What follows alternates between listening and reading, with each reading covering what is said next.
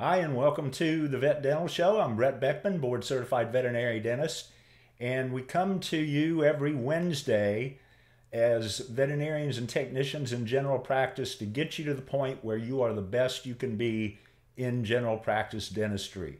5 episodes, we're going to be transitioning to pain management, and we're honored to have Dr. Mark Epstein, veterinary pain management expert, medical director at Total Bond Veterinary Hospitals in North Carolina, and a certified veterinary pain practitioner to join us here.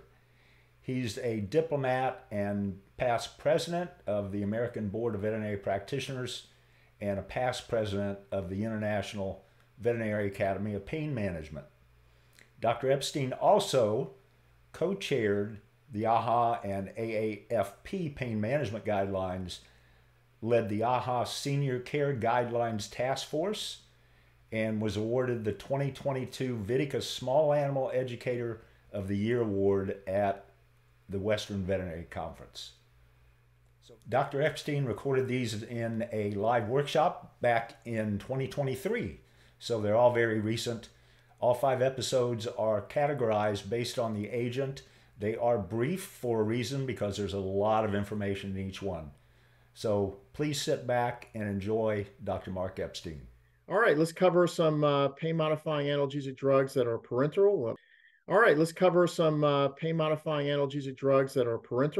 And ketamine is one we talked about it at length about for perisurgical pain. It's pretty much a settled matter, including the kind of some unifying protocols, which are reproducibly pretty good for both people and the ones we use for dogs and cats.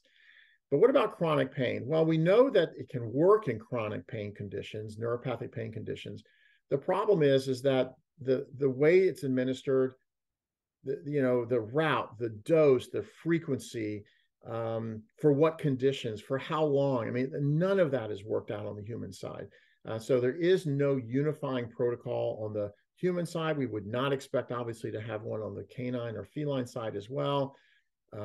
Adverse effects, we don't know about that either, because here you're doing it not just once, but repeatedly over time, probably. And maybe if your dog has unstable angina, so dogs don't get heart attacks. And so that's what might be worried about with people, but generally considered very safe. The two different ways that are probably being used most predictably, I'll begin with Dr. Lindsay Fry here, and she does what amounts to, I'm oversimplifying a little bit, but she uses the perioperative protocol, and she does that 2 weeks apart for 3 times, sometimes more, sometimes less, for up to 3 or 4 months. So she's accruing some data. We hope to see that in print at some point in the future. Then there's this device on the left called the actuator. It's a sub-Q infusion device that the dog kind of wears as a backpack, where they can get a 24-hour sub-Q infusion. So with that in mind, more data to come. I think we're going to find there's something to all of this. But in terms of some kind of ideal protocol, that'll probably take quite some time to come out. Dr. Fry's technique does use a loading dose, just like with that perisurgical. And she just goes ahead and, a lot of the other stuff you see here is for induction or pre-medication purposes for surgery, anesthesia and surgery. She just gives a bolus of ketamine that you see here. That's her technique. And you might suspect that in an HCM cat, this would not be something you want to do. But nevertheless, that's how she proceeds with her dogs. You probably have heard about using ketamine sub-Q at this 0.5 mg per kg dose once a month. I have too. It comes from this website out of the UK, which is a really good website, to be honest with you. And the part that I quibble about it is when it talks about this protocol, because if you go to it, the site for it right now, even, it'll say, there's a story. It's like I know a guy. It's like I've heard some people doing this, and these dogs seem to get better, and so on. And I have to remind the listeners here about that caregiver placebo effect, that up to half the time you do anything for a dog, even giving it nothing, that is a placebo, they're going to look better to you or to the owner, just because of that caregiver placebo effect. The expectation for improvement, the hope for improvement is enough to lend that bias. So these low doses once a month do not strike me as a lot of ketamine, maybe slash enough ketamine, whatever that means. I'm putting in air quotes here. It's inexpensive and it's safe to do. I would not dispense syringes to the owner to do because ketamine is a scheduled drug and can be diverted and abused. Nevertheless, there you go. Have I used it? I've tried it. I'm a little underwhelmed, to be honest with you, but I'm just one person. So there you go. I think I'd be remiss if I didn't mention it and let you know that it's out there.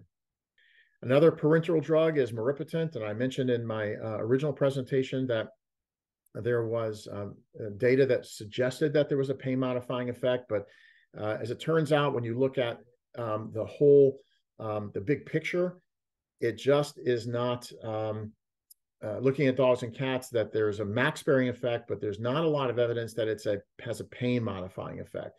When you try to separate patients that are feeling better post-op, is it because they're not they're feeling less likely to have to throw up or they have a better appetite versus less pain? That's hard to tease out.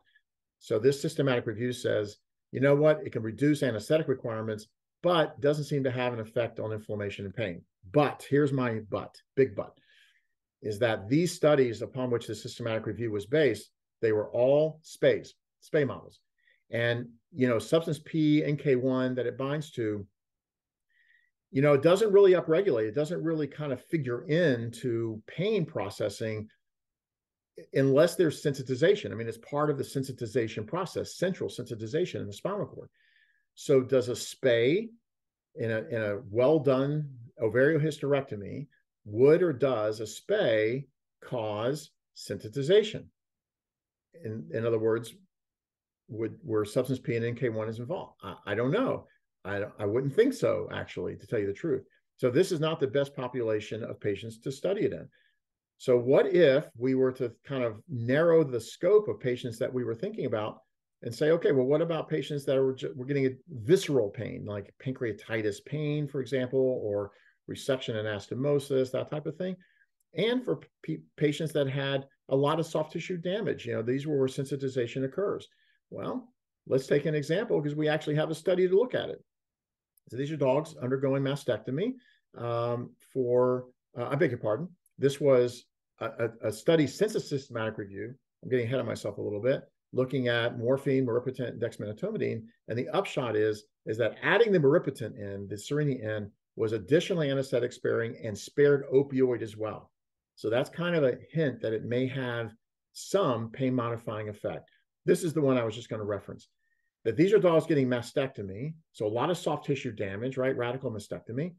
And essentially, in the dogs that were given miripitant IV and then followed by a CRI, that it was able to have these patients more comfortable post-op than if they had not received the miripitant.